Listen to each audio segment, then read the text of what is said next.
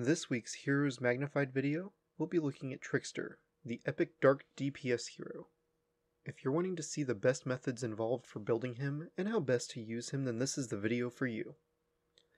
For those of you who follow the focused dungeon pool strategy, today's video is going to show off the end result of all that hard work for the dark heroes. That hero is Trickster. Trickster is an event hero, meaning his medals are more difficult to get, and the general strategy is to max all of your other dark heroes, and then gather his medals exclusively through the daily dungeons. It is a long road, but once you have it down to just him, you can usually farm 60 to 70 medals a day for him from the daily dungeons, outside of a ×2 dungeon event.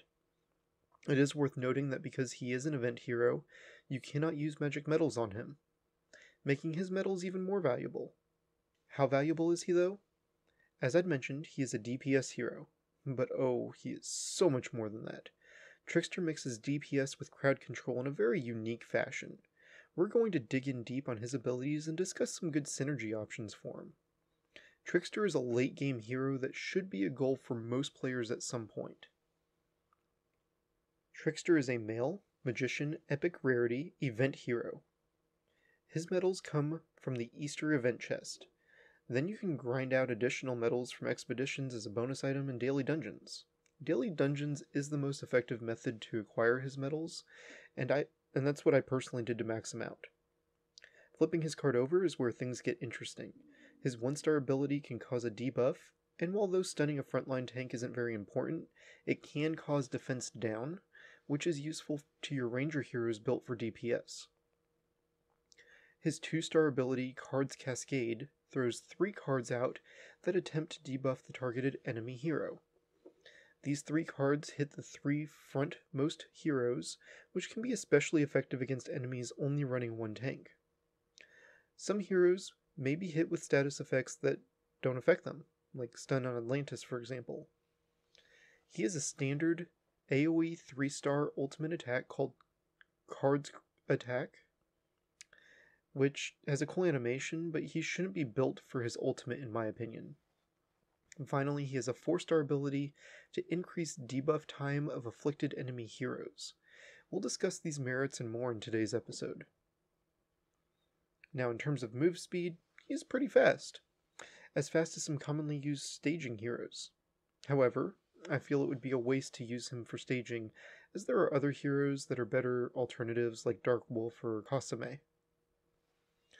For guild raid events, there would be room for Trickster to be used for his debuff duration 4-star ability on Freeze and Nimble Knight survival teams, but he shouldn't be considered a required hero for either of those survival teams to be effective.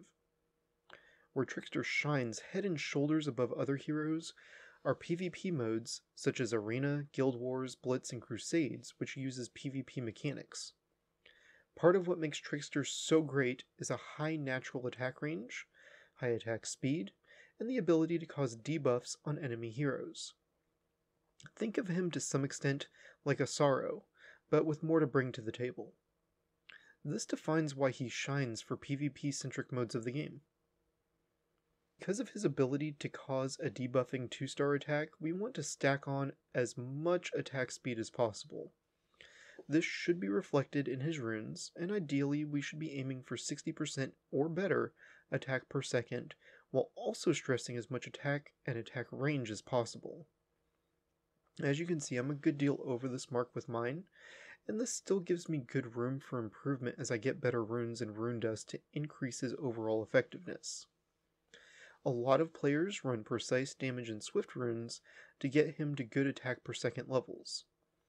Now mine is at 73%, which is relatively close to the 60% target without using swift runes, but the goal for precise damage and swift should be 70% or better attack per second. I feel like I'm currently getting good value with my damage rage precise build, though I'll definitely be considering making the change to swift runes when I have the resources available to properly level those runes. Compared to other DPS-centric heroes, Trickster brings a new dynamic into the mix by dealing damage and having crowd control elements. When looking at team compositions to run with him, he offers good synergy for heroes like Monkey King, Thorn, and freeze time-centric water teams. In other words, He works well for extending the duration of negative status on enemy heroes. I love the synergy that my Thorn and Trickster have together, because he greatly extends her damage capabilities by allowing her poison effect to last longer. Likewise, Monkey King applies a longer lasting stun. There are lots of other heroes that apply status effects, and Trickster's 4-star ability increases time duration for many of these in a positive manner for you. Now, Mr. Moogle updated the PvP tier list made by Pookie and Medivh. He ranked Trickster as S tier, with a red gradient border, and I'd wholeheartedly agree with this. It is really tough to get him maxed, and he is a cornerstone of endgame heroes at this point in time. But he is absolutely worth the investment, and in my opinion, is a very fun hero to run for PvP modes. I'd personally go so far as to say that he might even be an SS class hero along with Ornok, representing the best of the best heroes for PvP. Now, I'd love to hear what your thoughts are on this ranking. Leave a comment in the comment section below and let me know what you think of this ranking that I've given.